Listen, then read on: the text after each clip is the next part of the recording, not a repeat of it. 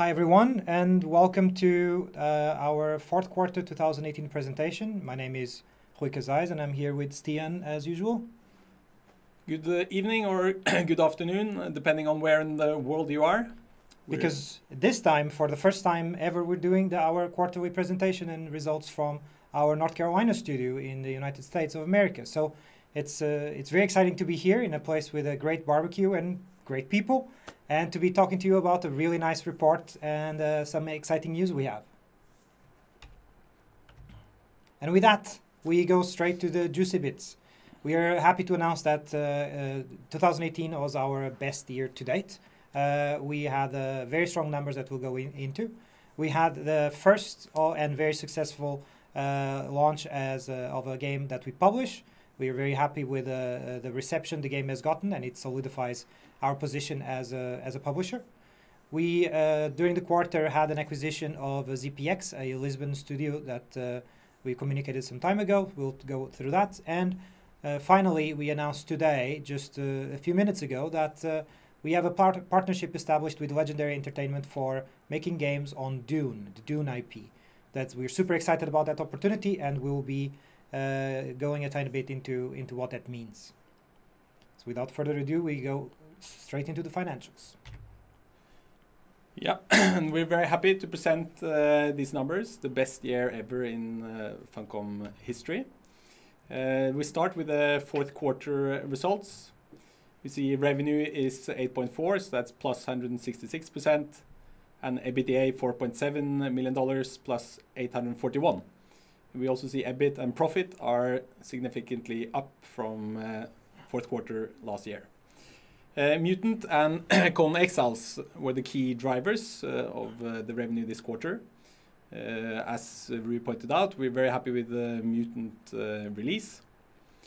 And if you look into details here, there's between EBITDA and EBIT, there's a bit of a difference, and that's the depreciation that are higher than previous quarters, and that's because we have on most our new games we have a quite short amortization period.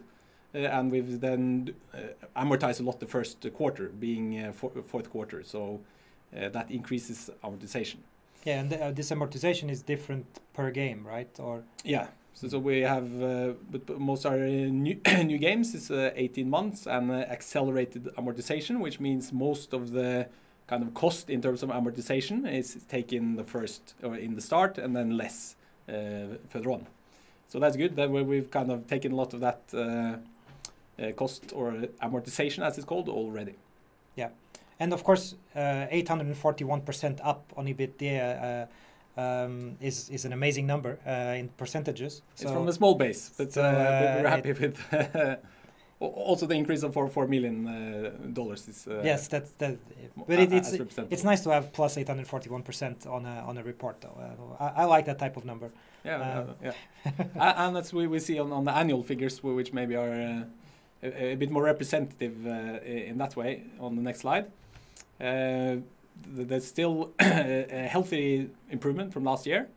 Revenue coming in at 33.8, that's plus 46%. EBITDA at 7.7 is even higher with 78%, and also EBIT plus 53%. So we're doing a lot better than 2017, which was the best year at that point in Funcom history. 2000 is the best year to date. So yeah, we're very happy that the strategic turnaround that was set in place a few years ago is bearing fruits.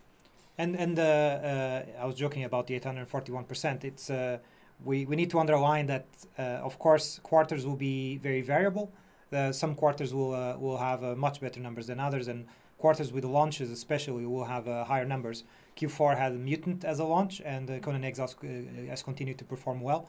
So it compared to the year before, in Q4 17, we did not have a launch. So it also comes to show the strength in our strategy that having more launches, more products coming out lead to, of course, better numbers. But taking the year as a whole allows us to avoid some of the peaks and valleys of the quarters with the launches or not.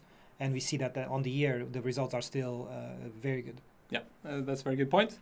And we see here cash is up, equity is up significantly, and the only number with the negative before is debt, because we got rid of the debt. So now we're debt-free, which we're also very happy about.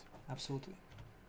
And then, as we pointed out, in gaming, the results do vary from quarter to quarter. And so here on the left-hand side, you see the actually reported numbers per quarter. But we don't manage our business and releases and so on in order to smoothen the quarters. We manage the release to release the games when it makes sense for the gamers, when it makes sense to get the most bang for the bucks and the most attention. And when the games are ready, quality-wise, to get released. Of course, yeah. So they need to be ready, and they need to be a meaningful window. And some quarters there's less happening, and other quarters there's more. So on the right-hand side, to give a better picture of the underlying trend, we have then smoothened that out by applying average, so 12-month rolling revenue. And the trend is encouraging, where we see it leads up to 52% EBITDA margin, which is also the best 12-month rolling EBITDA margin we've had in the company's history. And then here, cash and debt. This is also a favorite slide of mine, where we go from a position with a lot of debt and very little cash to the opposite. So now we have a sound cash balance and no debt. And it's worth mentioning that the significant increase in cash has been in a period where we have invested heavily into the games, to the pleasure of gamers out there today, but even more so to the gamers of new games this year and next year. So just quarter 4 in 2018, we invested $3.9 million into games, and 2018 overall, we invested $15.2 million. And we'll continue to do so. That's our strategy. We're building up activities. We're publishing more and more quarters, which also diversifies the business. And then we, of course, continue to invest in those. And we'll do that in 2019. And we'll see the fruits of it. Partially we will do already. Partially we'll see it by new launches in 2019. And even more so in 2020. Yeah. We'll get back to the pipeline, but our 2 biggest internal games will be launching in 2020. Yeah. So the promising thing is that our results have been very positive in 2018, and we've been investing heavily into more games, into existing games, but also mostly into more games and activities. So hopefully the numbers will be even better in the future at some point when those games start coming out. And speaking of games, going into the game activities, we of course released Mutant Year Zero: Road to Eden. The game has been favorably received. We are happy with the reception. It's been nominated for awards. It got some awards. There's been very positive press and a lot of good activity from players playing the game. The game released on December 4th, and December, or the whole of Q4, is a very active AAA season before Christmas, where the big companies put out many hundreds of millions of dollars of marketing into the games they're making. So it can be a bit hard to get some attention. But we felt that the first week of December, and after talking to some partners, could be a good window. The game was well received. We feel the launch is very successful to us. And we have to address one of the things that some players have said, that the game longevity and repeatability wasn't the highest. We have now released today the Stalker Trials mode, Stalker Trials free update, that adds the possibility for you to play the maps over and over again in the challenge mode, so that you can play it, get a better score, do the map without taking any damage, share that score with friends, see how much of your friends have gotten in that map, try to beat their score. And we see that, me as a fan of the game and having played quite a bit of it, it really makes me want to continue playing. And it's a bit more what strategy gamers were wanting in the game. And Mutant being a nice blend of RPG and strategy needs to cater for that audience as well. We also have some exciting additional activities coming. We'll talk about them as soon as the marketing team lets us. They will, of course, make sure that as many players as possible see it. And of course, the game will be available in stores, having promotions and all that in the coming months. So we're very happy with the game as our first published game. We think it establishes our reputation nicely, and we learn from it. We take those learnings into the coming games, and we keep on making more. Other game activities during and after the quarter. So on Conan Exiles, we had the Pets update and two DLCs coming out, one of which a Japanese themed DLC to coincide with some of the activities in Japan. We have, after the quarter, done some quality of life updates. We're working on a new voice solution and overall preparations to have a really good version on PC for a Steam free weekend coming on March 7th. We know that free weekends can be a very positive way of engaging with players, old and new, that can give the game a try and see if they like it. And if they like it, then they will buy it. So it's our hope that players that maybe have tried it before, maybe even refunded in the past, now go take a peek at the game and see how much better the game is, and buy the game, maybe buy DLC, play for a while, tell their friends. We think Conan Exile still has a lot of potential, and the free weekend is a very good way to measure that. Then, were you going to say something? And we're really looking forward to that free weekend, and the team has been working super hard recently to get the kind of the details even better and tweak a lot based on user feedback. So that they'll be, we're looking forward to see the results of it. And all of these updates that the team is doing to the PC version will go to the console version as well. But of course, with the free weekend happening, they are currently focusing more on PC. But these will roll out to console very soon after. On the MMOs, we have on Secret World Legends. On all of them, we did the events for the seasonal activities. On Secret World, we also did the Dark Agartha update. We did the Stonehenge update after the quarter. On Age of Conan, we did the Saga of Blood server, similar to the previous Saga of Zap, this on a PvP style. And we've done some other things after the quarter, such as a new Horde, and the fact that the Saga of Blood server ended. We did some activities around that. And on Anarchy Online, we had events as well, and winter event. And we have soon TM, because in games everything is we always underestimate how long things take. A new subscriber only server, which is very exciting, and we think the players will really enjoy to have that opportunity, called for now Rubica 2019. Yeah, we're excited about that, and particularly being in the US here, where we actually meet a great team that's working very hard to make all these things happen and keep these games alive, and keep the audience engaged, and continue to give them new stuff all the time. Then Conan Unconquered, we revealed during the quarter on December 8th that the project that we've been working on with Petroglyph is called Conan Unconquered, a real-time strategy game more focused on defense. In a way, it's not tower defense, but it's a game where you will defend against waves of enemies. It was more of a teaser type reveal with a very nice CGI, and we will be revealing more on select events in the next coming months. It's the first ever strategy game set in the world of Conan. We feel it's a world that's rich with strife and conflict that we can use for this type of game. It's single player and two-player co-op. We really believe in co-op as a good way for players to play together and get their friends to come and play. It is releasing in Q2, so very soon. PC only, published by us, developed by Petroglyph, and it's inspired by Robert E. Howard's, the writer of Conan, Black Colossus story, where Conan is part of a group of mercenaries, goes to a city, and the princess asks him for help defending the city. And Conan promptly does so because he's bribed with riches and other typical Conan things, let's put it that way. So I'm very excited about the game. I think the game is a perfect match for Conan and for our cooperation with Petroglyph.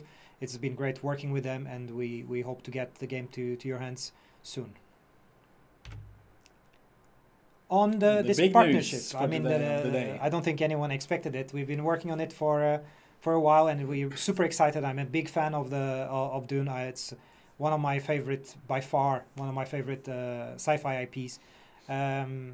So when we started talking about the possibility of doing something together, it was something I really wanted to do, and something that I feel fits with Funcom very well. So it is a partnership for video games based on the Dune IP, a 6-year partnership for a minimum of 3 PC and console games, one of which is the game we had mentioned before that we are in early stages in Oslo, the open world multiplayer project. And there will be Legendary is working on a new film. There's been some news. It's directed by Denis Villeneuve, scheduled for 20th of November of next year. So that will revitalize the IP, and together with a good pipeline of games, we think it can be a really good partnership where we bring people that maybe don't know Dune and they play the game and they come into the Dune world, get into the Dune Hollywood side of things as well, and the books, of course. And with the new movies, then there will be people coming from the movie side that see the movie and go, oh, well, you know, what else is there? And they see that there are games made by us. So we think it fits very well with Funcom. It's the type of IP that it's a bit like Conan in the sense that it's very well known. There's a very strong core following of people that really know it. That then it hasn't been activated in games as much as it deserves lately. So we hope to be able to bring some exciting different types of games to the table. One of which will be this open world multiplayer. An open world multiplayer is it's hard to define. Is it a Conan Exiles type game, but not necessarily like Conan Exiles? The details on what that game will be will only be revealed when we're ready, so that will still take a while. Just like we like to diversify and have multiple games out there, it's also good to have multiple big IPs. And just to add on the point that it fits Funcom very well. You make the best gaming video games if the people developing them are really passionate about it. So in this process, just to check that check that we had the right assumption, we did a survey among the employees, and we're so positively surprised that we have so many fans, big fans of the Dune. We couldn't share the news before today because that was confidential, but we're very happy and confident that we have a lot of eager people to work on that IP going forward. What Stine is trying to say is that we wanted to check that it wasn't just me liking it, and we checked, and thankfully it wasn't just me, but which is the most important thing. So it was good that we did a nice survey of lots of sci-fi IPs and see what people really liked. On to strategy and pipeline.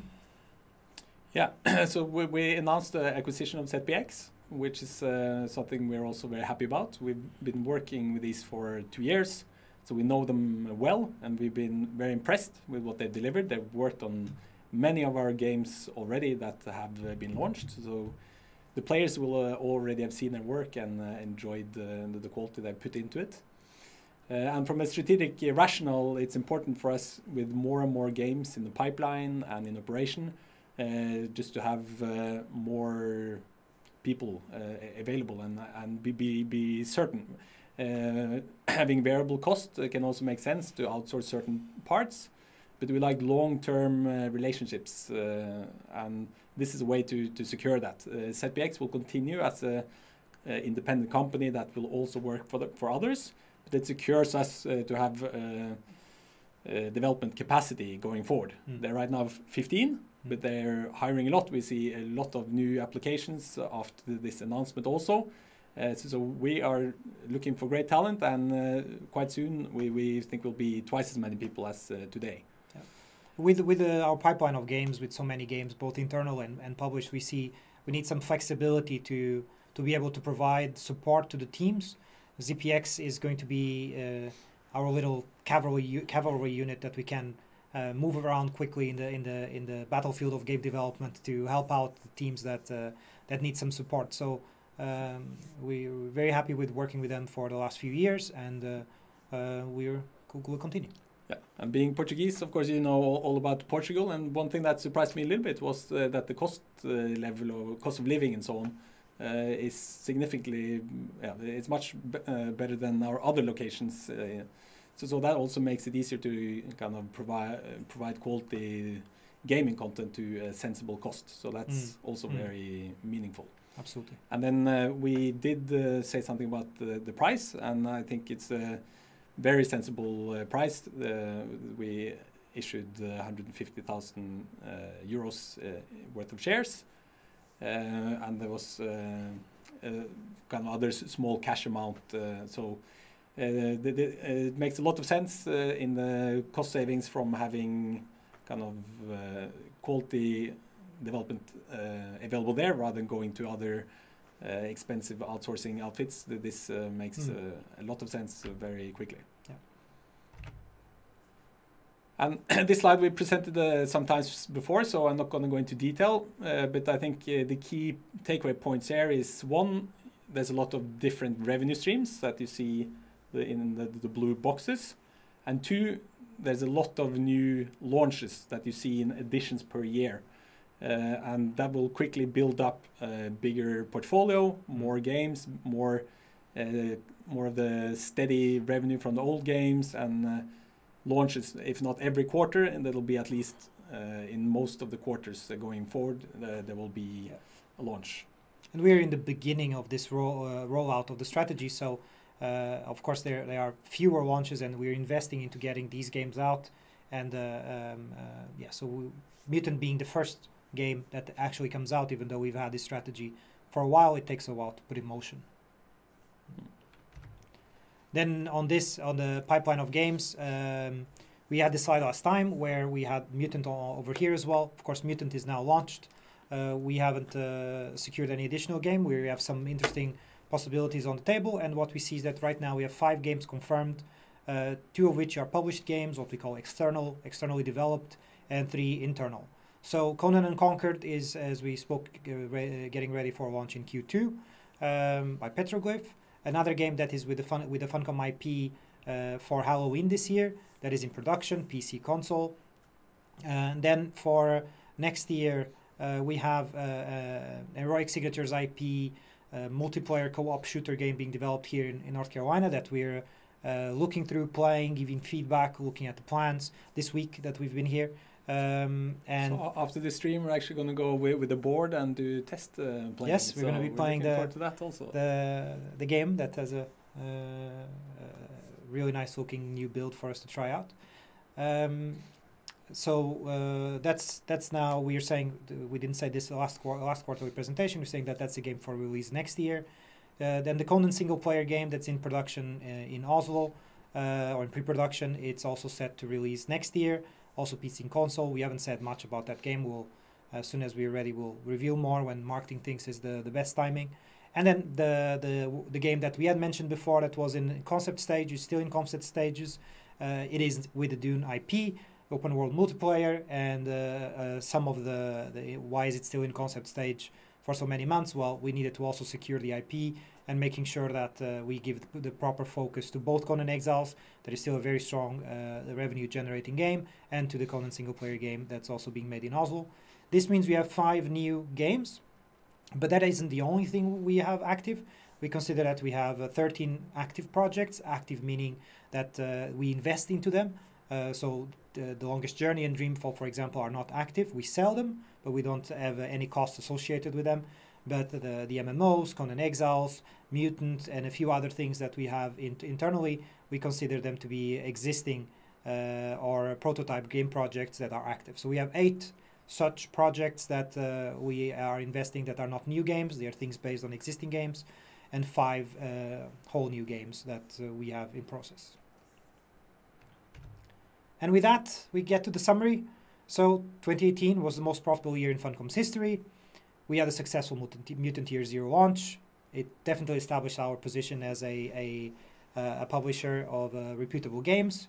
We completed the ZPX acquisition. We're debt-free, have a strong cash position. We have a promising pipeline, and we now secured a great deal with Legendary Entertainment for games based on the Dune IP. So super exciting, lots of really great games on different IPs that fit the Funcom DNA, the Funcom spirit, that we're working very hard to make really good, to get out when they're ready, when they're of good quality, and when we can. Yeah, and on Dune, we can't reveal too much, but just follow the news. That there'll be more information in the news in the coming yeah, time. so that's important. I mean, how much information will there be on this? Some of it is we're working very closely with Legendary on information on the on Dune, and they have their plans on the Hollywood side of things. We'll have our plans on the gaming side of things. We will do some joint announcement. We will do some separate announcements. So there will be news over the coming months and quarters and things like that about the games. And on the games, we will not reveal any details until we think it makes sense from a game, PR, and marketing point of view. We will give any meaningful changes. We'll update every quarter, and if there's anything that needs a separate notice, we'll do so. Yeah. And as usual, if you haven't done so, please ask questions over at investor@funcom.com or in the chat on Twitch, and we will try to answer some questions now. We are also available at investor@funcom.com later if necessary. We have a mailing list that you can subscribe to get the news on the financial side of things. So you can go there to get any news that we put out. And with that, I'll go take a look at the list of questions. So we can do this. Just give us some seconds to take a look at them. There's a question about platforms. So in the report you wrote that additional stores and platforms support, such as Nintendo Switch, are planned. Is it both for Conan Exiles and Mutant Year Zero? Well, we don't say it in the report. So if we don't say in the report which ones, and it means we're not ready to talk about them. We are now starting to evaluate Nintendo Switch to all games, and some games might not make sense from a gameplay point of view. Some games might not make sense from a technical point of view. It might be too hard to get them there. And we look at comparable games and what have they done on Switch and other platforms. So we are not going to say if it's both for Conan Exile, Mutant Year Zero, or any other games. There'll be news when we're ready to talk about any details. And I see there's a question on net financial items, which is negative this quarter. With $1.1 million. And the key thing about these financial statements is FX, which is also part of the question. And it's not cash money, it's a theoretical thing. And the reason is that we have a lot of cash in NOK, whereas we report in dollars. So when the dollar gets stronger, which is actually to our benefit because we have revenues in dollars, a lot of revenues in dollars, and our cost is split more between NOK and dollars and euros. Because we have dollars as reporting currency, that actually is a paper loss or loss on our P&L. And so that's the main driver behind that number. Previously, we could also have interest on debt, but now we're debt-free. So all of it is effects. Yeah, so there's other small details like credit card fees and so on. But now and in the future we will interest rate wise that will be net positive. So it's the FX that will continue to drive each quarter positive or negative depending on the way exchange rates move. Yeah. There's a question about plans for AO, AOC, and Secret World. We don't have any plans we are ready to talk about now. We're launching the new AO subscription-only server soon. We can talk about that, and then on the others, nothing. We're ready. There's a question on amortization and depreciation on the different games. So on the old MMO games, where the initial games has fully amortized and there's been new additions in that is on the books. They're smaller amounts. They are written or amortized over 5 years. Conan Exile is amortized over 2 years, and Mutant Year Zero is amortized over 18 months. That's probably what we'll do with most games in the pipeline also. So that's according to the accounting rules. There's assessment on each game and the type of game and so on. So that's what we'll apply, or what we have applied and will apply going forward. There's a question about the inclusion of Mutant Year Zero on Microsoft Game Pass. The question is asking about the details of the deal, which we don't disclose. It's a deal confidential between Funcom and Microsoft, so we can talk about details on that in general. We are happy with the inclusion of the game on the Microsoft Xbox subscription service. We'll consider other subscription services in the future, and that's a normal part of business of commercializing a game these days. And then another question on FX, and the question is regarding the FX loss. Would hedging be a considerable option to reduce the US dollar exposure? Then I'd just like to highlight again that a P&L loss doesn't necessarily mean a cash loss. So actually what would reduce the FX loss this month was to report currency or reporting currency. So if you reported in the Norwegian krone, it would have been FX gain this quarter. And we might actually consider to, on the subsidiary, Heroic Signatures, holding some of the IP rights. They also flow into this because they're the domination in NOK. And then when the dollar exchanges, that impacts the P&L.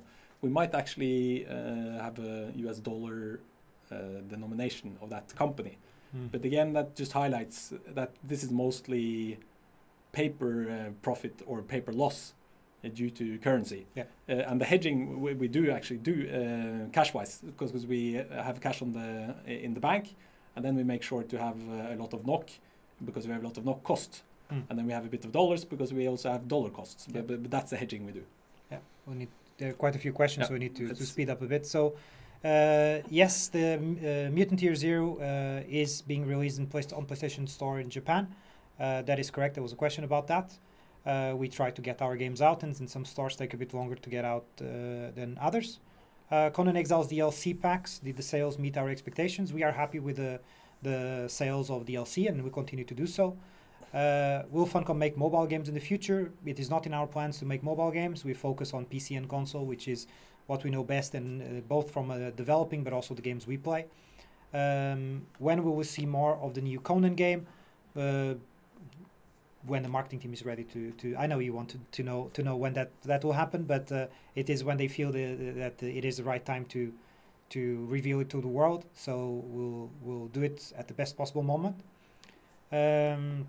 When will we get gameplay videos from Conan and Conquered? Same answer. To be when the marketing team feels it's the best time to get press attention, gamer attention, and when the game is at the state that we feel comfortable with showing it in the best possible light. What kind of partnership with Dune? Well, it's a partnership, so we will work together with them to bring Dune to a new audience, both on movies and on games, and on other things Legendary is working on. So we'll partner up and working very closely together on the visuals, on the story, the lore, the setting, and all that. As many of you know, Dune 2 was one of the genre-defining big games. And we hope, of course, to make some of some great Dune games pretty soon.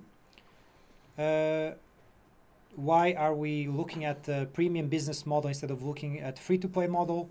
Do you feel that there's longevity in the premium model now that the large companies are focusing on free-to-play?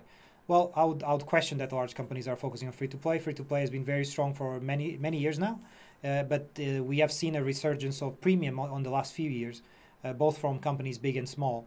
I think that different business models fit different game types differently. There isn't a single business model that will always be there, that will dominate like that. We see that the games we make are fit the premium model best. It is also the players at those games that play those games prefer that business model, and the free-to-play business model fit other things. Our MMOs are free-to-play. So free-to-play is not out of the question, but it's definitely not the focus of what we do. There's a question regarding team size of different projects. We are not going to give detailed number on how many people work on each project, but the largest... It also constantly changes. We see to different times. Not constantly, but they're separate phases. But the project, the co-op multiplayer shooter project in North Carolina is probably it's our largest team right now. Basically the internal teams are the large teams, and the external projects are our smaller teams. And then within that, we can say that the Conan single player game being done in Oslo is, let's call it a medium-sized team, medium to large, not as big as Conan Exiles Oslo or the shooter game is right now. Can you say anything about the DLC for Mutant? We cannot say anything, but we can say that of course we are considering DLCs for our games. And finally, do we have any general information on regards to recruitment, HR, and general well-being of the workforce in different offices? Well, I've been staffing up in both studios. Our North Carolina studio is now almost fully staffed. We're still recruiting and open for quite a few positions in Oslo, probably still more than 20, maybe still close to 30.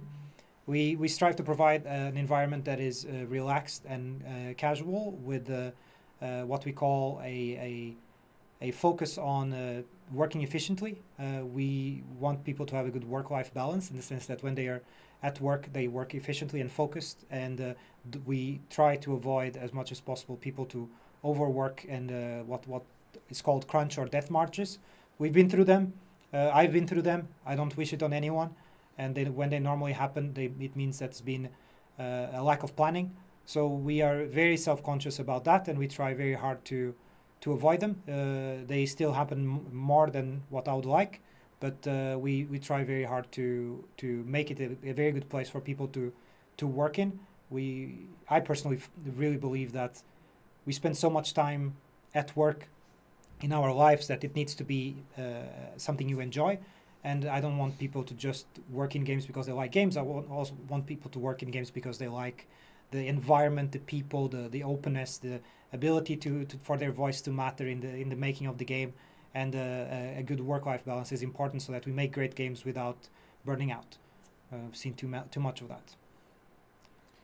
And in terms of recruiting, we now also have Portugal, right? So both yes. in the US, Norway, and Portugal, we have 3 attractive locations. Mm-hmm. So gaming talents out there, you know, where to apply. I think that was it. We are about the time that we wanted to take. So thank you very much for listening. If you have additional questions, please email us at theinvestor@funcom.com. And I guess we'll see you in 3 months in another Twitch stream. Yeah. So thanks for tuning in. And thank you. Bye-bye. Bye-bye.